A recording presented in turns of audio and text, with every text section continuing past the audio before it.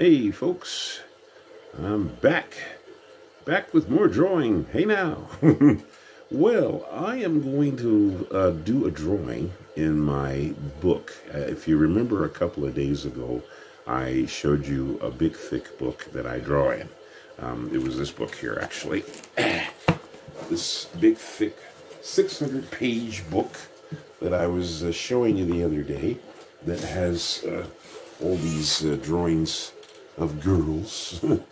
And I thought that, I did a drawing in the book of a girl, but I thought I would do a little bit longer video this time because when I do drawings in this book, I usually use some type of reference, like I will usually have a photo that I'm copying from, or maybe another piece of art, maybe an artist that I'm influenced by, or whatever. As you remember, I had a drawing of Mandy, which is one of Dean Yeagel's characters, and I had a drawing from Jordi Benet's book, and I had a drawing, I believe, from Robert Valley's artwork.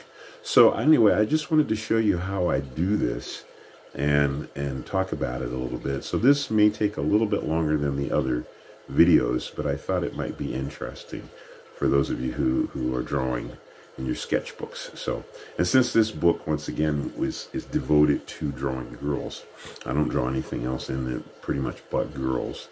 Then, I was talking about doing specific characters and specific things.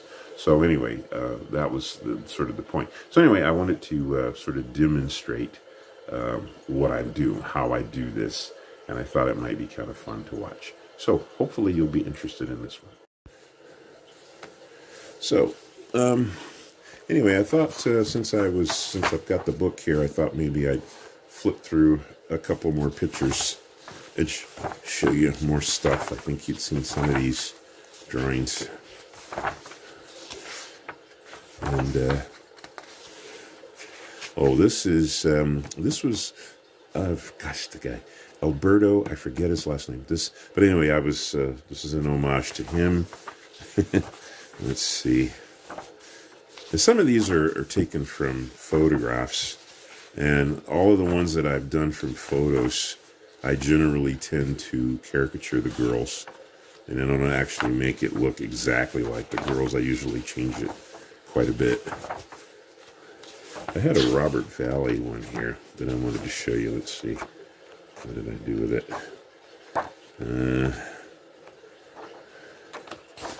Where's my Robert Valley? Oh, this is a drawing of a friend of mine, a young lady named Mia. She's a good friend. Nice drawing. Nice drawing. I'm complimenting my own drawings. This is bad taste. Sorry. Oh yeah, this was a Robert Valley, but I have this one too. But there's another one I have that's a little better than that. Let's see.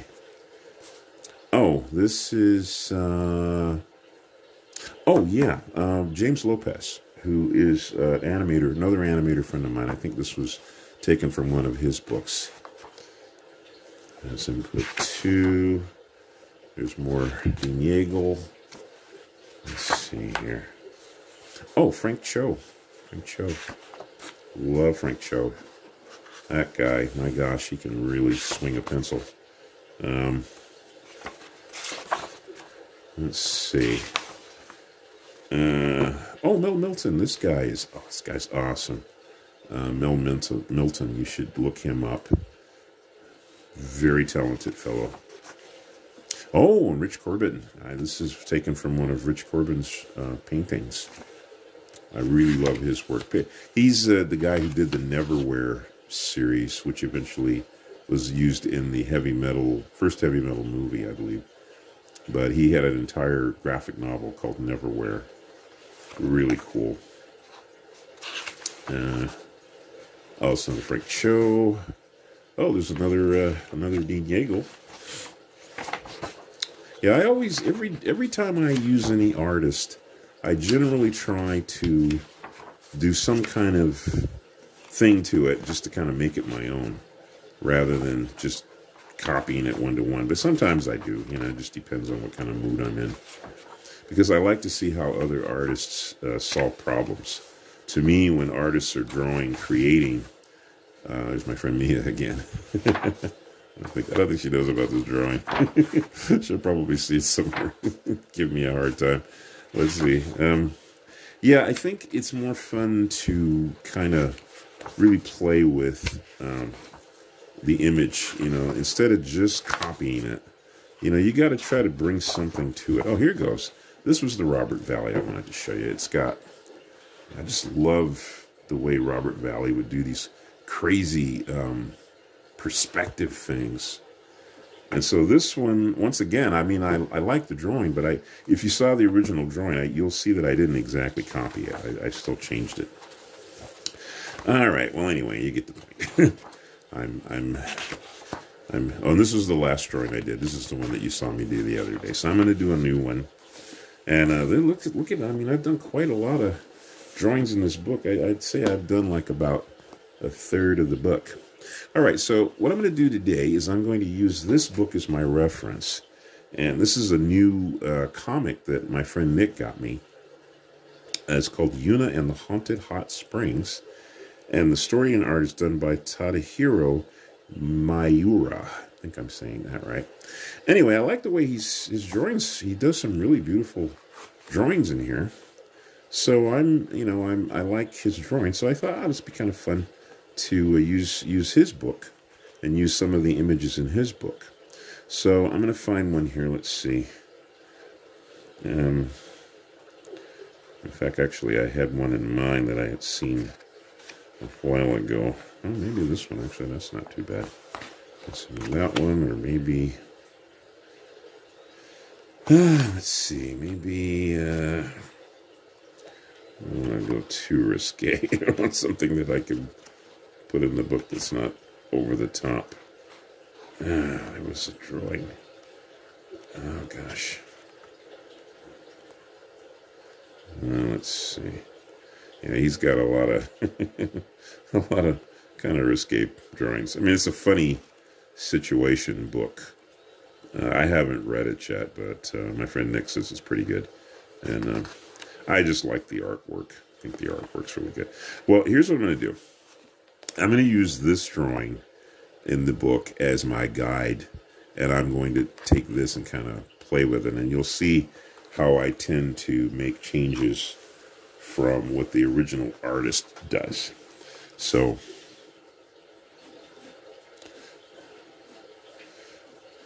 mainly because, you know, like I said, it's like, it's okay to copy what the artist does. That's not a bad thing. But I think if you can do something different with it, I don't know, I just think that's more fun. Like, for instance, in this face, the picture I had, the girl's face she's looking more shocked. And what I'm doing here, you can already see I'm changing the pose. So, like, she's not going to look shocked here. And what I thought might be kind of funny when I was looking at the pose, I thought, well, what if I put her hands on her face? You know, see, because here in the drawing, she's got her hands down like this. But I thought, well, what if I put her hands on her face like this? You know, change that, you see, so that she's got her hands on her face, and that would bring that shoulder up. Then you've got her breasts in here. Maybe just lightly rough that in. And down here. Now, I could do a different thing with her legs, for instance. I could, instead of having her legs go back, I could just have them go forward. Maybe have this leg come out a bit. Still have the hair kind of whipping around. And she's got kind of this thing on her shoulders, kind of covering her a little bit. So I kind of like that. I think I'll keep that. Except I think I'll make it shorter here. Maybe have it come over this arm and then come down. So you can see already I've changed the pose from this. It says here she's doing this, And here she's doing this. So you can see I'm trying to get something different out of the post. Now she's got the, because she's a manga character, she's got the eyes. They love to do those big eyes. So I'm going to try to imitate what he's done here. Except I've got her looking up, see? She's looking up. And I think what I can do here is put the highlight in her eye. Because they love doing that kind of highlight thing on the eye. And I get that going that way. Yeah. And then, so both of those eyes, so I got those eyes looking up, see? But I'm still trying to kind of work with the style that he's drawn this in. And I can use the image that he's done as kind of a jumping off point, see? And I can refer back to his drawing so that I can make sure that I'm sort of in the same ballpark with the style, with his style, see? And here, same thing, I want to get that highlight in the eye. Yeah. Now she's got kind of a blush going across her face, so I'm going to kind of keep that. I like that blush effect. It just, with a lot of Japanese characters, it just goes right across their face sometimes. So I'm going to stick with that. So you can kind of see here in the drawing, she's got that blush effect. So I'm going to keep that. But see, now that I changed her expression, see, if you look here, you can see, I think these are supposed to be her eyebrows, like way up high here. So what I'm going to do, though, is I'm going to change that. I'm going to have her eyebrows be more playful. They're going to be down here. And she's got an open mouth, see, there. But I'm going to, and I have her open mouth, but I've got her smiling, see? So it's a whole different effect. So I'm going to have her mouth open with a smile. And we'll color the inside of her mouth. But maybe I'll show a little bit of like her tongue. Maybe have that be lighter, so that it kind of accents her tongue. Now her hair, you can see her hair is a very simple kind of design. So let's see, we can mimic that.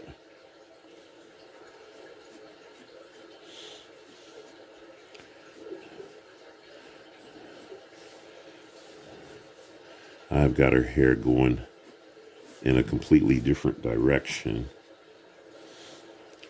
So, see, I'm taking liberties. Now she's got, I guess this is, I'm not sure what this is here. Looks like she's got some kind of, I don't know what this thing is in her hair. So you can see it here. There's some kind of little thing there. It's in her hair. And I'm not sure what that is. So anyway, I'm drawing that. She's, by the way, in the story, Nick tells me that she's, I think she's a ghost. Or she's some type of spirit. And in the story, there's a guy in the story who is I guess he's like he's a ghostbuster, I guess. His job is to exterminate ghosts or drive them out of your place. And anyway, so, it figures that the ghosts that he has to drive out are these really beautiful girls who just happen to be, spirits that are and they're inhabiting, what they're inhabiting is a bathhouse. Very convenient. But the bathhouses, I guess, are very common in Japan, particularly in the rural areas. And so this guy is given a job to, I don't know what's the word is it? exorcise the ghosts out of there or something. I guess that's what his job is, to exorcise these ghosts out of this bathhouse. So anyway, I'm gonna take some liberties here. You can see I'm taking liberties, but see what I'm trying to do here is I'm trying to use the style that this artist has, and to see if I can mimic his style and yet still put my own twist on it.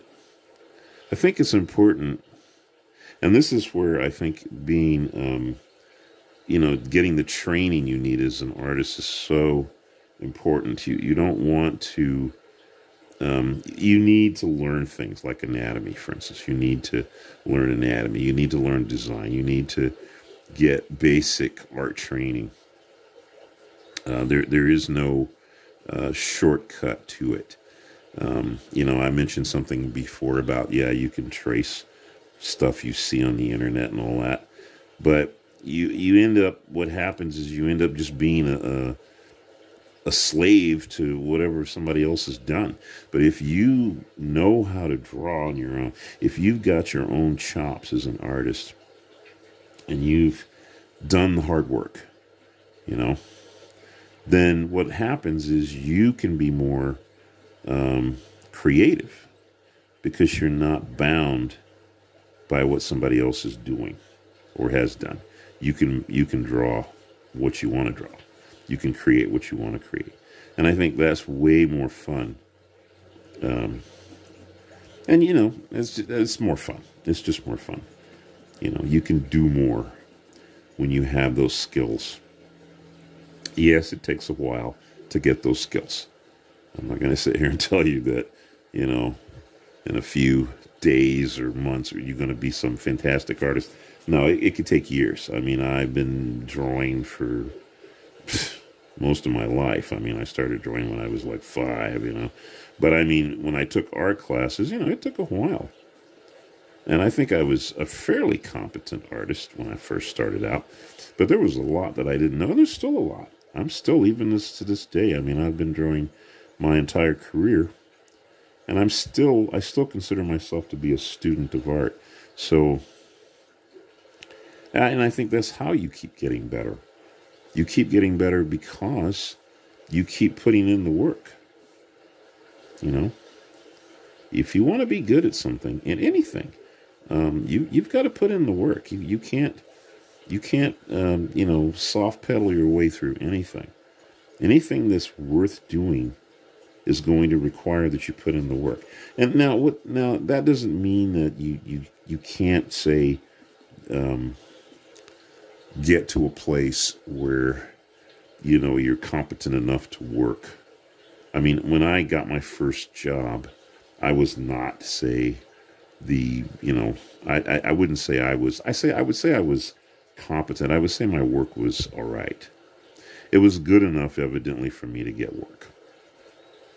But I wasn't at the level that I maybe could have been, or maybe needed to be. But I was given a chance. And generally speaking, I think if you're dealing with artists, when you get hired, if you're being hired by artists, and this is the difference between the way things are done today and the way they were done when I got into the business. If you're being hired by artists, generally artists are going to see that you have potential. They're going to see that you can do your job on a certain level. And they'll probably give you a chance.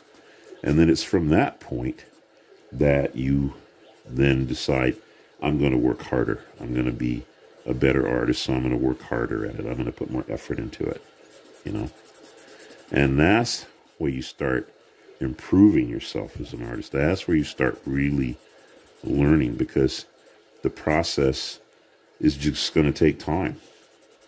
It just is. I mean, there is, like I said, there is no shortcut.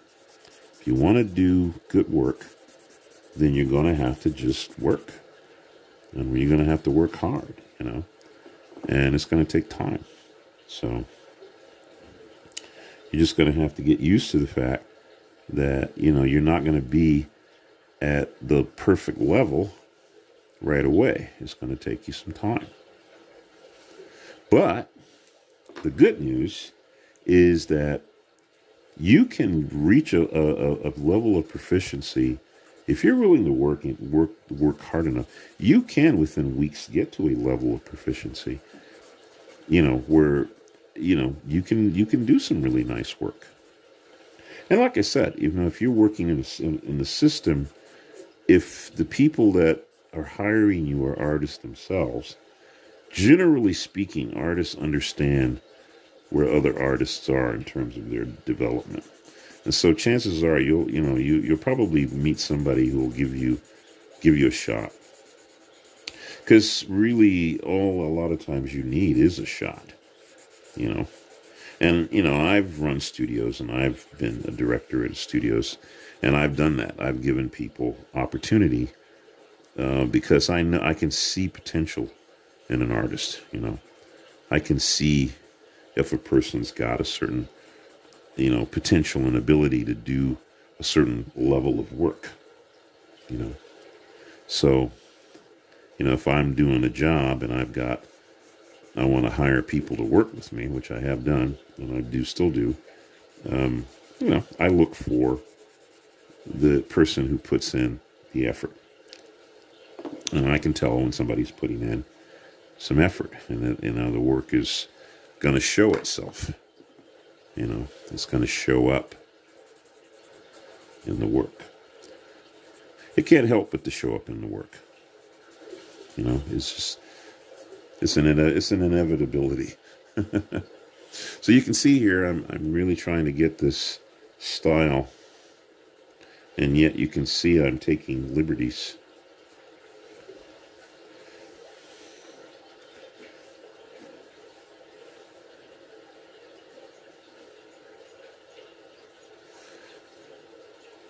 See, to me, this is way more fun than just copying what I'm looking at. It's way more fun. I end up with a drawing that I like, but it's in the style of the artist that I like. This guy's work, I think, is very nice. I like his work.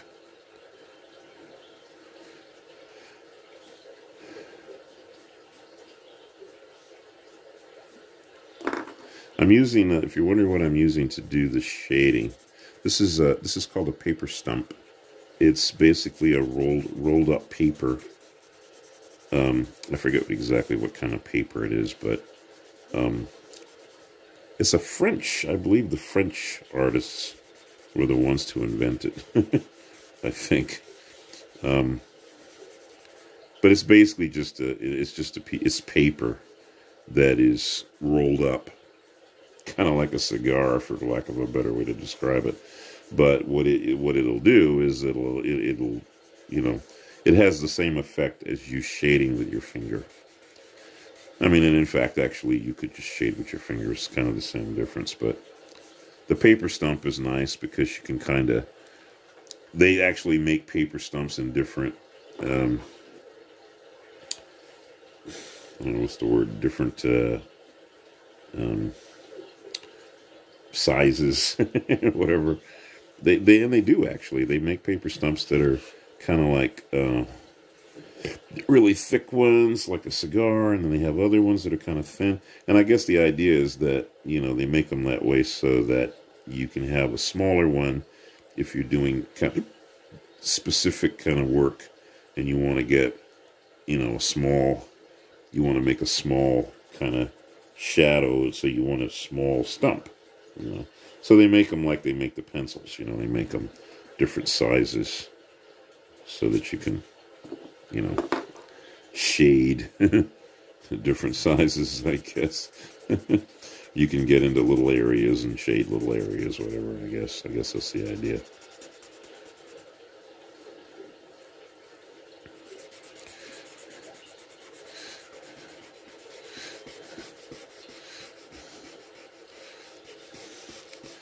But you see what I mean? See, I'm not, this is, to me, it's more fun. And I could put a little design on the thing. Let's see. Kind of faking that. Let's see, maybe put a shadow in there. But let's see. I could put some kind of just design. Just invent something.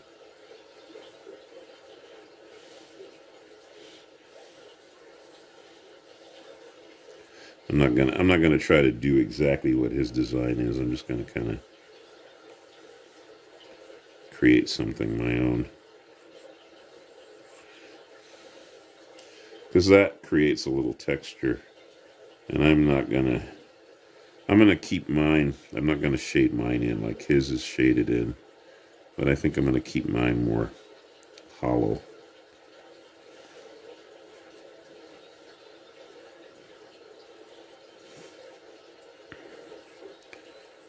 Because all it really does is it just creates a kind of texture to have it have some definition. Let me just have the hair kind of sweeping out. Yeah.